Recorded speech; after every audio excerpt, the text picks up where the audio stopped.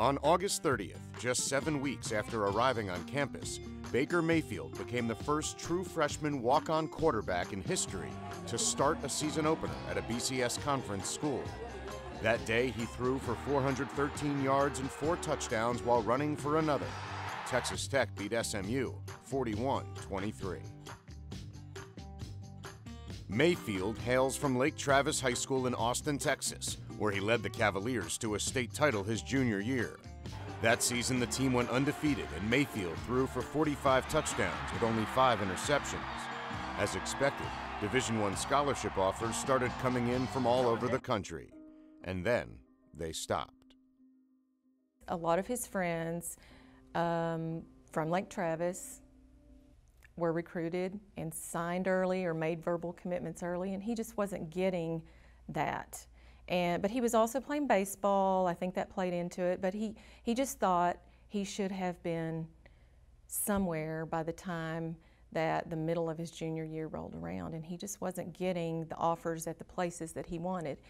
Lake Travis struggled during Mayfield's senior season, posting a 9-2 record, and once his dream school, TCU, opted for another quarterback, Mayfield was suddenly left without many options. You know, he was really waiting on an offer from Texas Tech. Tech ended up offering the Webb kid, which was he was a big-time national prospect. Everybody was looking at the Webb kid. And so it was kind of unlucky. I think it was a lot of quarterbacks in Baker's class that year too.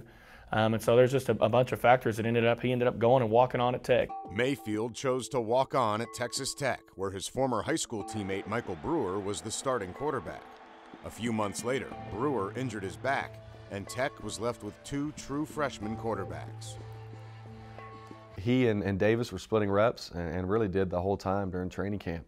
And you just try to grade it and figure out who did the best. And it was a very difficult decision for Coach Kingsbury to make because Davis Webb's a really good player, as we've seen. And so you've got unbelievable 2 freshmen that are as good as they are, and you got to choose one. For him to do what he did was to walk in the door and start as a true freshman, regardless of the circumstances, as a true freshman walk-on, kind of took everybody by surprise. After beating out fellow freshman quarterback Davis Webb, Mayfield started the first 5 games for the Red Raiders. And although a knee injury kept him out of the game against Iowa State, he has amassed almost 1,500 yards and 8 touchdowns in a season where he was not expecting to play at all.